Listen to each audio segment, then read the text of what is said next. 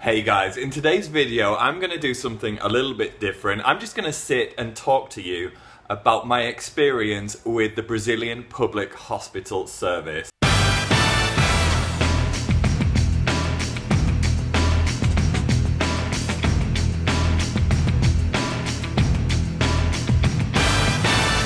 So it's a place I never imagined that I would need to go during my time here, or I hoped I would never have to go, but last week I did. Basically, I had been training for 2 months. I'd been waking up 5 AM, 6 AM on Saturday mornings, running in the park, and Thursday was supposed to be my last training session. It was going to be like my last easy run before Sunday's half marathon. I left to go to the park. I was running to the park. 10 minutes later, I tripped, I fell, and I fractured my wrist. So, as soon as I fell, I realised it was not a good sign. I knew that I would need to go to the hospital, and luckily I was maybe 10-15 minutes walk away from a public hospital called Clínicas. So I was kind of nervous. I think this is every foreigner's worst nightmare, being in a different country, having to go to a hospital, and I'd heard so many horrible stories about the Brazilian public health service. I'm not gonna lie, I was a bit worried. Maybe they're gonna operate on the wrong body part. So I arrived at the hospital and I said to them, look, I think I've broken my hand. And the woman said, okay, you need to go over there and see this guy. He's gonna give you a number. So the guy, he gave me a number, and he also gave me one of these wristbands.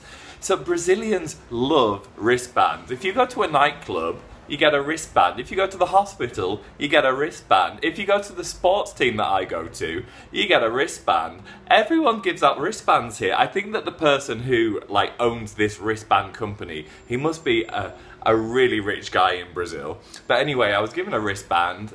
The woman told me to come back. She's like, hey, come back. I need to register you. So she said to me, okay, we need your document. And I had my document in a bag. And she said, well, we need to see it. And I was like, look, I can't get my hand to get inside the bag, so you need like two hands to open this bag. So basically I just threw the bag at her. I was like, please, can you help me find it? And she was very sweet. This document thing, I think because I'm from the UK, obviously my reference is the National Health Service in the UK.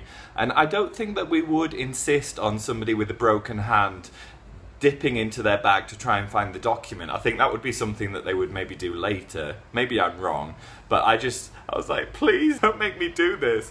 But I was thinking that I've broken my arm. This is what I was expecting. Emergency. Emergency.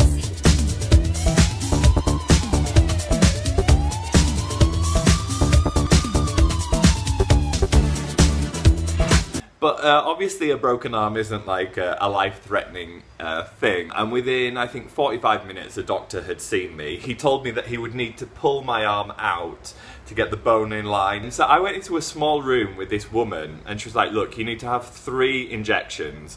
So, okay. But she was speaking Portuguese. And she was like, I need one in your glutes. And I was like, my glutes? And I was like, oh my God, I think that's my ass. And it was my ass. Meu bunda? She's like, yes, your bunda. So I didn't want to get my ass out for the woman if she actually meant oh, you're gonna have an injection in your leg. So yeah, I got the right body part. I got my ass out for the woman. She injected it. And then maybe 20 minutes later, I was really high on morphine. They were trying to explain to me what was gonna happen, and I was just like, just do what you want with my body. Do what you want with my body. Another guy sat opposite me.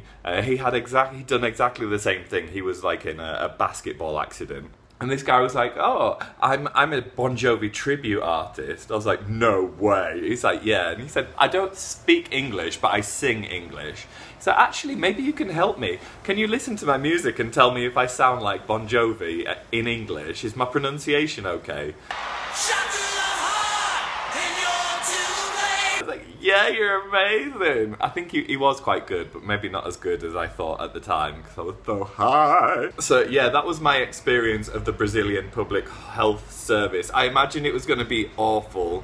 It wasn't. And the doctors, the nurses, everyone in there was great. That was the subject of my video today. If you like this video, if you want to see more, give the video a like, hit subscribe, and I will see you next week.